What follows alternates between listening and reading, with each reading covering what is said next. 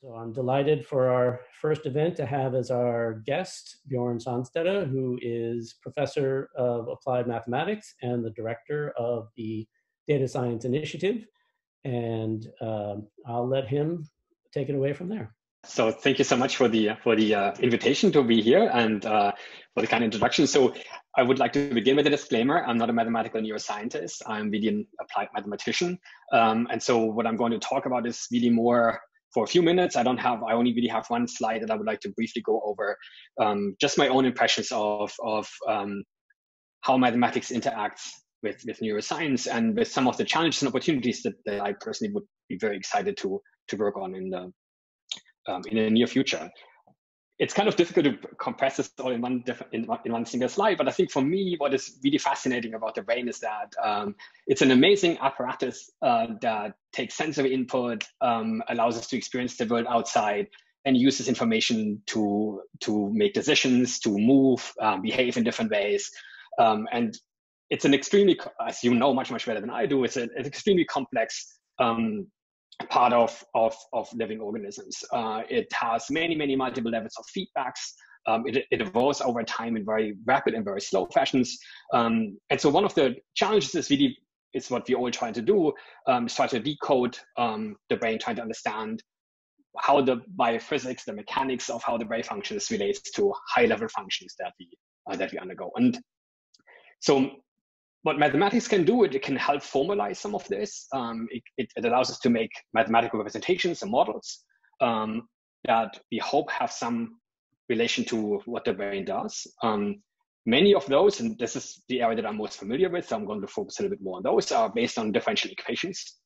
They can be designed or developed to model individual neurons. They can look at how synapses work, come up with fairly complicated, sophisticated models for either single neurons or then taking it to the next level for coupled systems of neurons. In some structured networks where there might be different types of neurons, different types of connections between them, there could be inhibitory, excitatory. And so then the question that one could ask is then how can these mathematical models, what predictions do they make?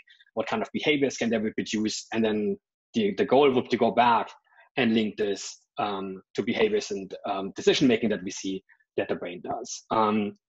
There's really a whole range of models, and as I said, from individual neurons to global activity patterns in the brain or in regions of the brain, one can try to understand how, depending on certain tasks that you ask subjects to do or that we undertake, how does dynamic shift between different regions of the brain? How are different brain regions connected? How does activity shifts from one region to the other one as people go through different tasks? And for all of these different aspects, you can design models. I think the key question then is really how to link these models, fill them with life, and most of that is done using data. This could be imaging, this could be recordings from neurons directly. This can go anywhere from single cell recordings, EEGs, fMRIs, calcium imaging. And so the key thing is then really how to relate those and how to use the data to inform the models and then try to understand what the model predicts or does and link it back to the richer questions that we try to understand.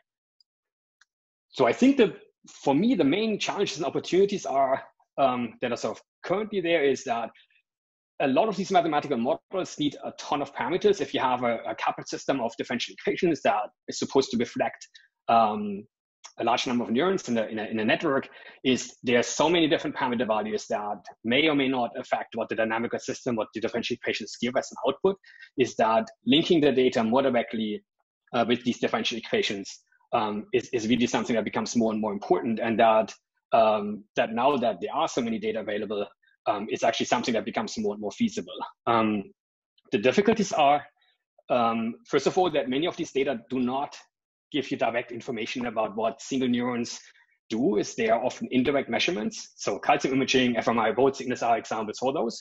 So there are steps in between, pre-processing, processing data, and then connect them with the models. Often these data are huge. There's an enormous amount of them. So processing these data, using them in real time is complicated.